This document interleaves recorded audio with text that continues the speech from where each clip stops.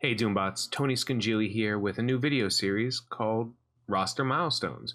Basically, I have been doing quite a bit of roster reviews for the last year, and as a result, I've seen a fair deal of rosters. And what I've been able to do is kind of take all of the data and create kind of snapshots of where rosters are at certain power levels to maybe show you if you're on the right track, or if maybe you're ahead of the curve, a little bit behind the curve, maybe you went in a different direction. Just kind of show you where most people are at your number. And we're going to start right at the beginning with the first million. The first major milestone you're going to accomplish is the day you break 1 million TCP.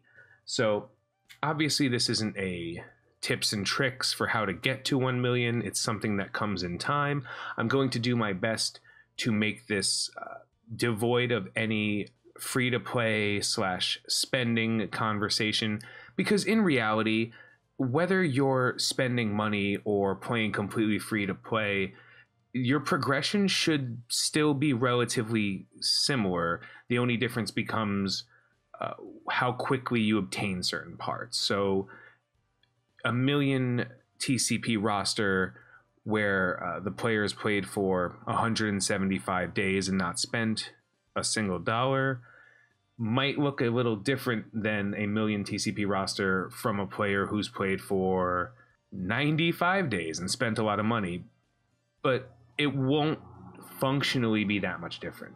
You know, you're still going to be working towards the same or similar teams. You're still going to be trying to hit key targets and legendary unlocks, and ultimately you're building for the content you can do. Again, I'm not going to go into what arena looks like or what war looks like. That depends on your wallet, and that's not for me to say. What I will show you is of the close to 200 roster reviews I've done, where most of the players landed at 1 million, and I've done so using my roster just to showcase some of the characters and what we've seen. So taking a quick look here, I've highlighted the top 20 or so characters that were predominant in the opening million TCP, somewhere anywhere between the 900,000 and 1.1 million.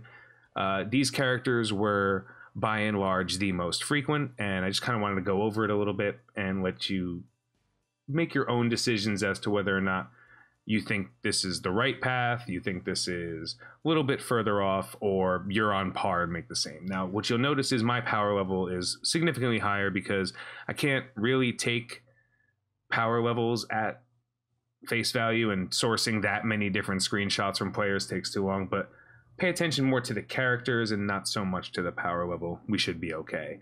What you'll notice is the two linchpins of the 1 million tend to be Star-Lord and Nick Fury, the two legendary characters that are, I won't say the easiest, but the most useful to unlock early for a lot of players. Also, for a very long time, unlocking Nick Fury was pretty much the most important legendary, next to or on par with Star-Lord as far as progressing in raids. So a lot of 1 million TCP rosters share Star-Lord and Nick Fury as the kind of linchpins or centerpieces of their progress towards 1 million. And think about what that means. And as you'll see, as we kind of scroll a little bit, you'll see there's key characters. People not only unlocked, but invested in characters like Groot, Mantis, Yondu, as well as a handful of the characters that you start with, like Shield Medic, maybe Trooper or Security if you manage to unlock them through some arbitrary orb. You'll see that 1 million power rosters tend to lean towards these two. I've seen plenty that have Magneto instead of Nick Fury. I've seen some that have Shuri or Invisible Woman. That is maybe a more frequent take and something I would advocate for, but that's not really what is indicative of what has been happening to this point. And we'll close out with that thought. Another thing you see, obviously, is the Defenders. A lot of people start early on the Defenders and work on them progressively as time goes up. Well, I've been advocating against doing that. I do think that it is reasonable to at least unlock the Defenders, or the best portion of them. You start obviously with Punisher and Luke Cage. Jessica Jones is a great character with a lot of high impact value throughout the game. At that point, it's characters like Daredevil that I see a lot of, that I feel like maybe you don't have to waste the arena credits on when you have characters like Mordo, Quake, Scarlet Witch, you know, a little bit higher impact characters for unlocking Iron Man, progressing through the Mystic campaign, progressing through the Cosmic campaign. So I think it's safe to say that Daredevil, a little bit less necessary now, even on the full Defenders team, and can pretty easily be replaced with characters like Spider-Miles or Ms. Marvel. Either one work.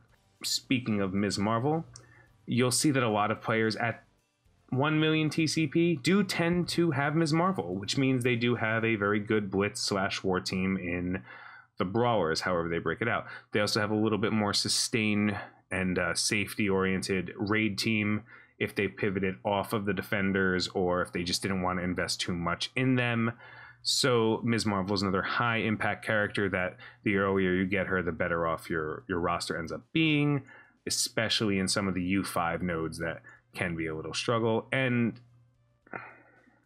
we get kind of close to the end here, and you'll see a couple of things I'd like to point out. So Green Goblin, Rhino, a lot of players have either unlocked them because they started working on Shuri, or they started working on Invisible Woman, or just because they wanted villains, and there's not a lot of villains, or at least high impact villains for the villains campaign to be able to clear through it. A lot of players overinvest in characters like Crossbones and Yondu too. While Crossbones is very, very important in the early stages of the game, he hits a wall and never quite overcomes that. So it's important to keep in mind that, for example, I have a almost 40k Crossbones, and while he was important at the beginning of the game for me, I wish I had probably stopped him in blue gear. So that's, you know, one of those characters, maybe don't, like, the bare minimum to get him through the content and then just leave him on the floor. He's also a tech character, and there's plenty of high impact tech characters you don't want to worry about. Night Nurse is very similar. You may be using her until your Iron Fist is, you know, capable of actually healing the team, or until you unlock Star-Lord and can use the Guardians. Night Nurse will carry you through a lot of the early stages if you can, but over-investing in her, not incredibly important. And Yondu, while he is a villain and a mystic and a control cosmic character, he is not really an amazing representation of any of those categories. So he's another character where I do kind of regret investment, and I do hear from people that, you know, I got him, I used him to unlock Star-Lord, great, or I used him to push through the first couple of nodes in Cosmic, phenomenal, and that's it. Now, at 1 million TCP, as we've seen, most players do have at least Star-Lord and one other legendary, not including Iron Man, unlocked. So most of your content should be okay. The only thing you should be having a particular difficult time with is perhaps progressing through the Mystic nodes, or maybe some of the more detailed Greek raids, or maybe U6. And at that point, we can move into the what the next million should look like for you. And obviously, I'm not going to go into that video. That's for the 2 million TCP milestone video.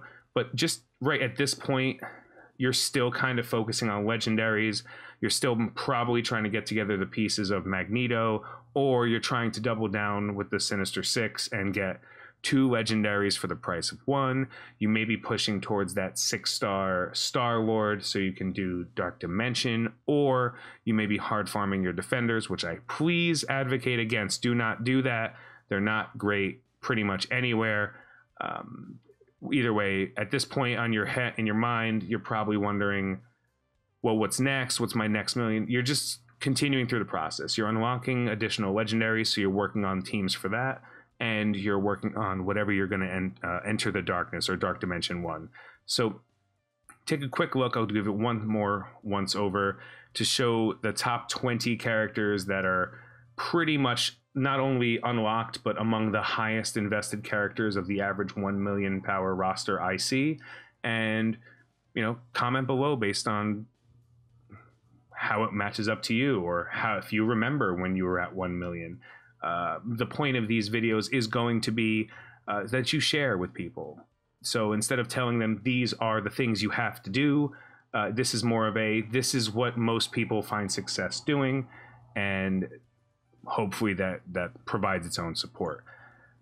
Other than that, I don't really have any problems with these characters in particular or what it takes.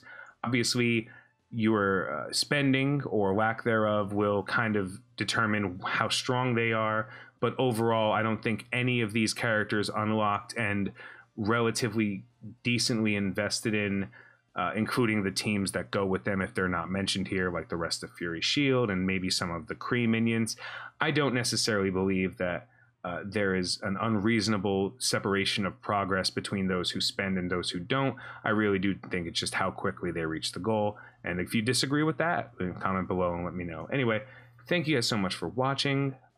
Please look out for the second video, and let me know what you think. Let me know if this is the kind of information you want, or if in the next video you want me to get a little bit more granular and talk about what I think players should definitely be doing. Either way, I will be reading the comments as opposed to normally where I just laugh and do nothing. So let me know and I'll get back to you. Anyway, thank you guys so much again for watching. Have a good night. Have a great day. I've been Tony Scungili, and I'll catch you later.